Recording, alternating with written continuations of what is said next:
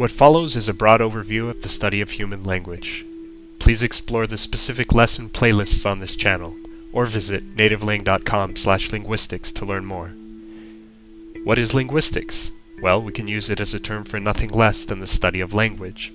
So how do we define human language, and how can we study it? That leads to a number of questions, both ancient and modern, from the time of Panini's Sanskrit grammar to modern computational linguistics.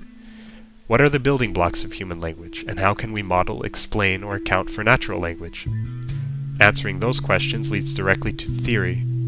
Theoretical linguistics explores sound structure of individual languages, the way speakers put sentences together, how speakers build words, the role of meaning in language, word choice and vocabulary, and meaning and use in context. But do we study speech or writing in our effort to explain human language? Modern disciplines focus on spoken language, as it's more spontaneous and universal, but we can also learn and theorize about writing systems. What if we focused on describing human language instead of modeling its structure more abstractly or theoretically?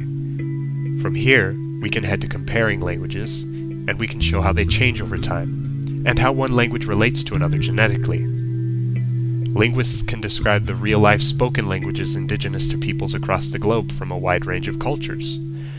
They can describe the social variation of a language within a single culture, and even how humans make speech sounds and form marks on the page to write. What if we ask instead, how is language relevant to everyday life? Language is learned and taught, processed by computers. Language relies on human biology. Language is intertwined with the role of the brain and its functions, and it has many other applications. Let's take one last angle. What tools do we use to study human language?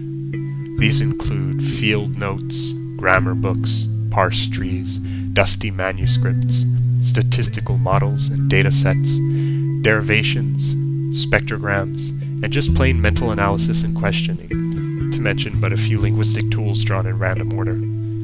There are many questions to ask about natural language, and many ways to talk and think about languages. I hope this top-level slice gives you a taste of the variety of approaches available to you.